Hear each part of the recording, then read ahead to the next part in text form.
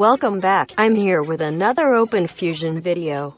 Today, we'll explore some huge changes. Firstly, we can see that the tutorial is patched, meaning we don't have to skip it. Moving on to the future, we can see that crates now work. This is a huge update, making it possible to gain items without buying them or spawning them in. In addition, there are now Halloween-based crates, a timely addition. Small improvements in infected zones were made so that it isn't possible to spawn inside of one when joining the game. Moving forward, shopkeepers are facing the right way. In addition, Monkey Skyway agents are now functioning. Bad Max was added to the game.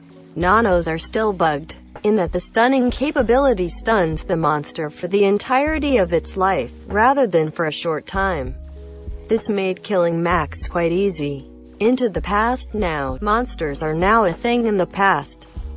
And crates work. This makes the majority of missions a ton more functioning.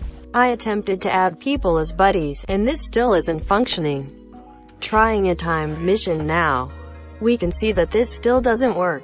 Heading out of Sector V, unfortunately, it seems as if monsters do not exist outside of the lower level areas. Regardless, this was a huge update. A few small tweaks with bugs need to be made, and monster universally are missing, but other than that, we are closer to a complete game than I thought we'd be. While I have this time, I've got a grinding video which took over 60 hours of grinding to produce. I'd like to get to 45 subscribers prior to posting it, but I understand if I'm not able to improve this number. Regardless, thanks for the support and stay tuned for more.